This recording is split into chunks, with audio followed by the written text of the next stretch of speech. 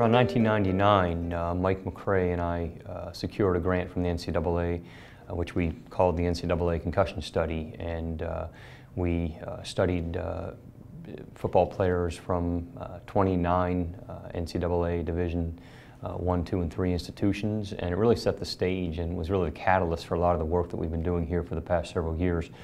It resulted in a number of publications that allowed us to validate concussion assessment tools, such as the balanced error scoring system, the standardized assessment of concussion, and a number of other neurocognitive assessment tools.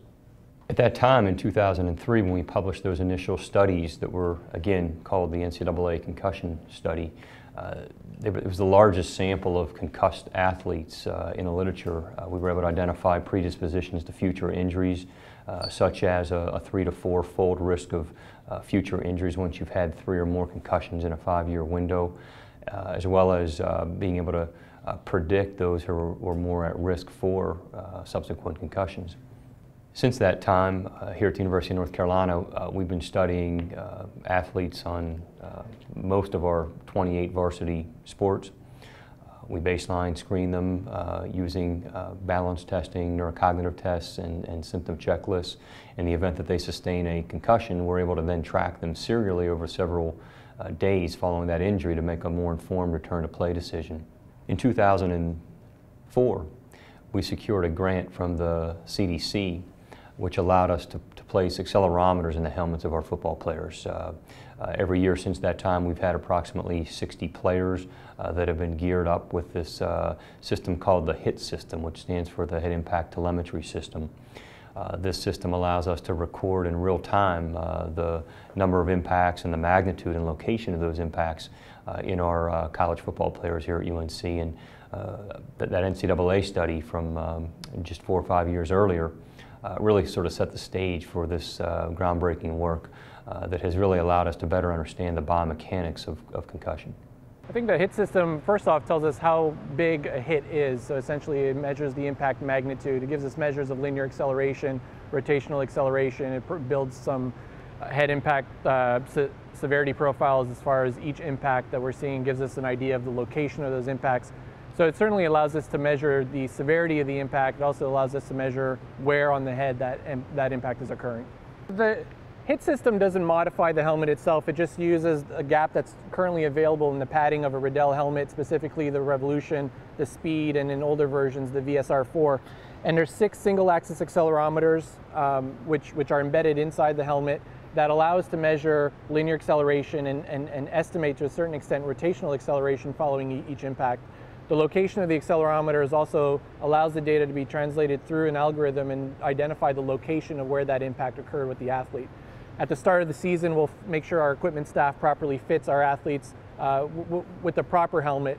It's a helmet that would then be eligible to be fitted with the HIT system accelerometers. We'll then sit down with the athlete, describe the study, obviously obtain our informed consent with them, and then if they approve and they want to be in the study, then we'll fit them with accelerometers.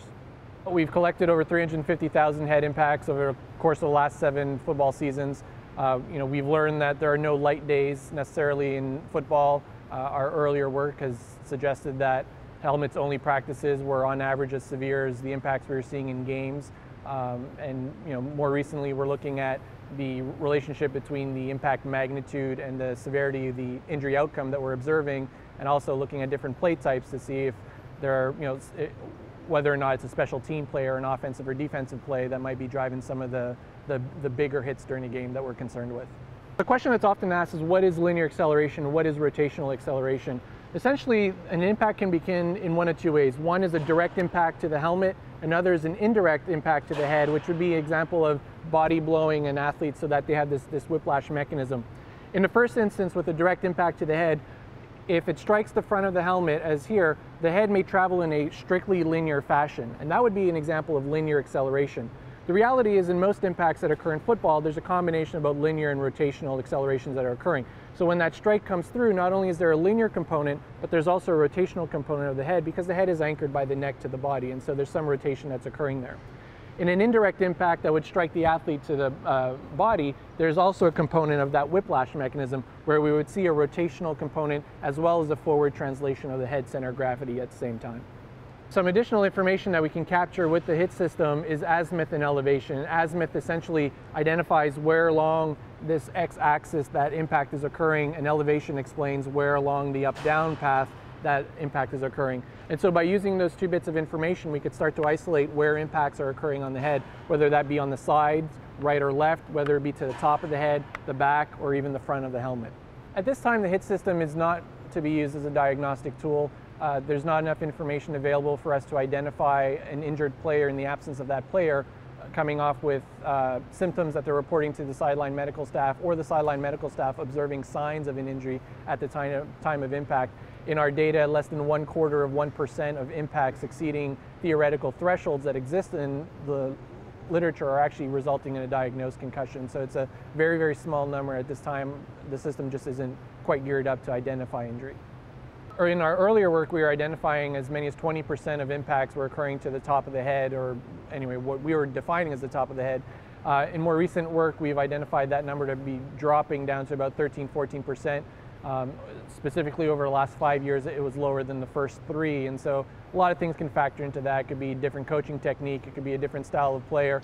We like to think that the grassroots are addressing the problem of hitting with the top of the head, and they're coaching that out of young athletes, so that by the time we've been studying them for the latter half of our work, we've been noticing a downward trend in some of the top of head impacts that we're observing.